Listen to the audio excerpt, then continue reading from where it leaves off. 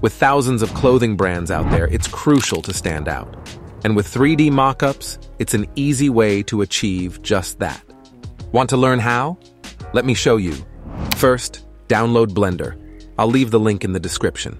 Next, download one of my 3D mockups. I'm going to use the 3D Hoodie Mockup, but you can choose whichever you prefer. Extract the file and then open the folder. Here you'll find multiple files. Open the Photoshop one. You'll see different sections of the hoodie, and each section is named accordingly to match the parts of the hoodie. Hide the info layer and drag your design into Photoshop.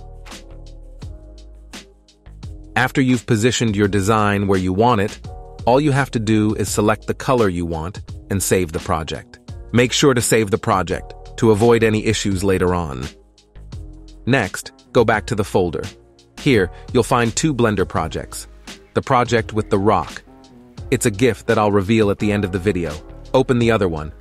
If you have a graphics card, go to Edit, then Preferences, select System, and choose your GPU. Then, click here and change CPU to GPU. Remember, this step is only for those who have a graphics card. Now, we're ready to see our design. Click on this icon, and you'll see that our design is projected based on how we positioned it in Photoshop. Now you can customize your mockup however you like, simply by opening your Photoshop file and making the changes you want. Always make sure to save your project and update the view each time you make a change. The project has two different cameras. To select the one you want, simply click on this icon. It also contains two versions of the mockup, cap up and cap down. To select the one you want, activate these two icons and deactivate them in the other. It also includes the 360 version and the static one with a wind effect. To deactivate the 360 animation, simply select the empty, then move this backward, right behind this. Now, to render, click on this icon, scroll down, and click on Output. Here, by default, you'll find that the mockup is set to export as a PNG with a transparent background. This is useful if you want to change the background, but you'll need an external program like Premiere or After Effects to open the file.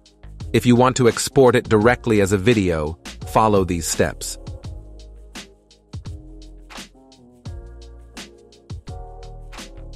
After that, click here and choose the folder where you want to save your video. Now, click here and adjust the number of samples. More samples mean higher quality. 550 is a good number of samples, but if you don't have a powerful computer, I recommend lowering it to around 220 and enabling these two options. As I mentioned at the beginning, this project comes with a gift. Let me show it to you. Go back to the folder and now open the project with rock at the end.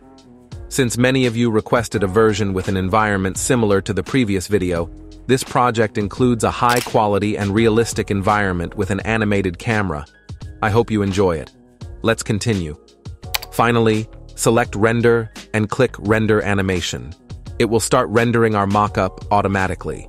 This usually takes a few hours, so I recommend leaving your computer on and coming back later.